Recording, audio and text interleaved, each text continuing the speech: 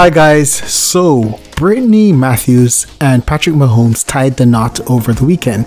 Now, this was a wedding set in Hawaii, beautiful Hawaii, and of course, you know, it was attended by friends and family.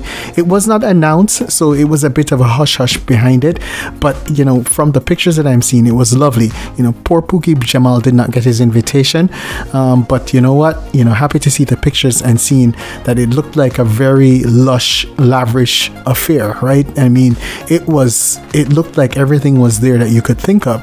Now, both of them, they're high school sweethearts. I got to say this, Brittany stood by Patrick throughout all the time, and so she deserves it. And I mean, Patrick Mahomes is making over $50 million a year, so, and he is ensuring that he has spoiled his wife. Her bachelorette was a very, very resplendent affair.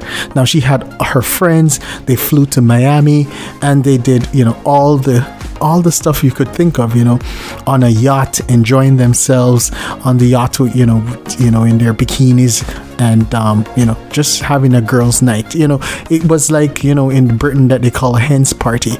And after that, they did yoga with goats. It was like, I mean, it was a bit weird for me, but yoga with goats, and then they had the party at night and they had it outdoors.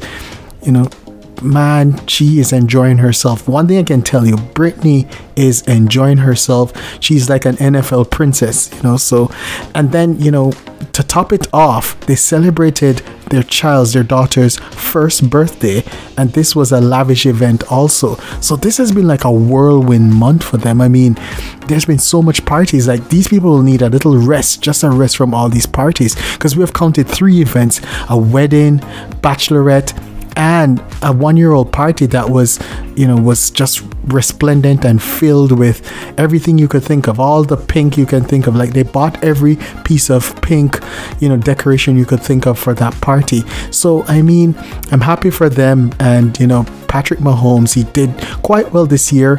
I mean, he didn't make it to the Super Bowl. He went to the AFC Championship. As we know, he won the Super Bowl a few years ago with the Chiefs.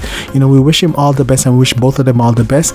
And I'm just happy that as a couple, they've cemented their relationship, at being married, because I don't really like to see these guys go around as girlfriends. Make her a wife, and I think he did that. She stuck around from high school, 10 years now. So congratulations to both Patrick and Brittany Mahomes. Thanks, guys.